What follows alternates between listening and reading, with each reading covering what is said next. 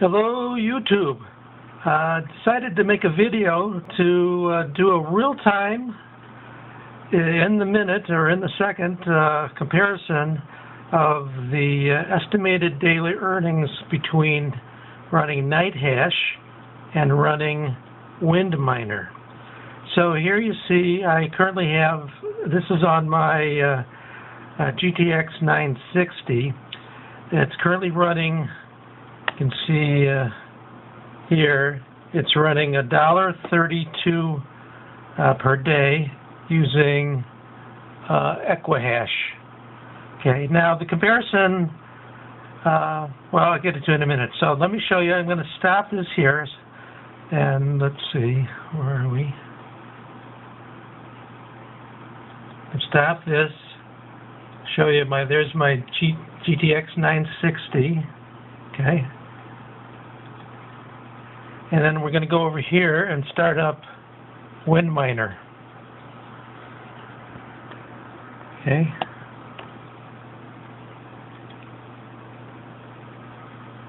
So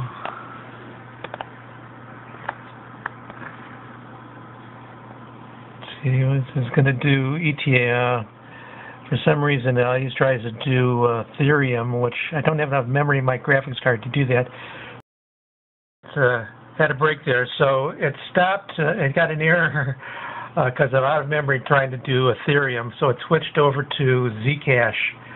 All right, and you can see that over here. It's doing Zcash on Winminer. So in a minute here, it should tell you how much it's making. It takes a minute to refresh. There we go.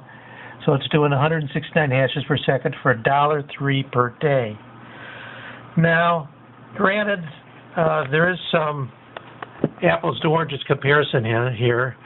So Winminer is running a different algorithm than NiceHash, and also the estimates are their estimates. And I have no way of verifying really how accurate those estimates are. So the other thing would be to take a look at the payouts. So let's go back to Winminer here.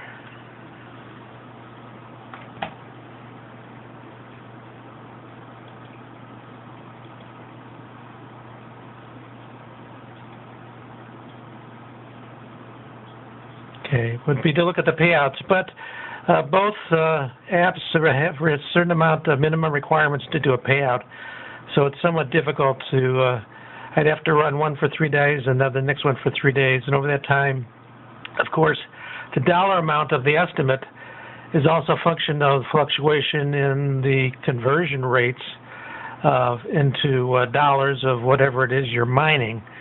So it's a little hard to get a really accurate comparison. But I can tell you that from my experience of watching both for several weeks since NiceHash came back online, is that yes, generally NiceHash does earn more than Winminer. It's not just a little bit; it's usually like maybe 30% more, and that's both on the estimates and on the actual payouts. Because I keep track of my payouts. And compare them and see which one we're getting from Winminer, which one from NiceHash, and they are different, and NiceHash does appear to be better. So I know a lot of people are uncomfortable about going back to NiceHash after the hack and that they lost money, but with their new, with NiceHash's new approach where there's no fee to transfer out of your NiceHash wallet to Coinbase, and I have a Coinbase wallet, and they only acquire 0.001 Bitcoin, which is approximately plus or minus $15. So I'm willing to risk $15 to transfer it. Although actually, I think they recently just raised it to 0.002, so I'm really risking $30 if they get hacked again. That's not a huge amount, and given the differential between the two apps in terms of performance, I'm willing to go with NiceHash here. The only other thing I would comment on is that the screen refresh and my cursor lag time differs significantly between the two applications.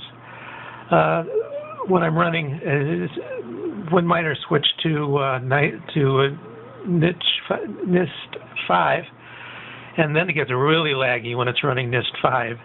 So in those circumstances, during the day when I actually want to use my computer, I actually run Winminer on my machine I'm using, turn off NiceHash until I'm done doing whatever I want to do on the computer, and then start it back up. Start NiceHash back up again. So, and I've still got my dedicated rig running NiceHash 24/7. So, I still use both of them, but not the Winminer anywhere near as much. So, I hope the comparison helps and you find that useful.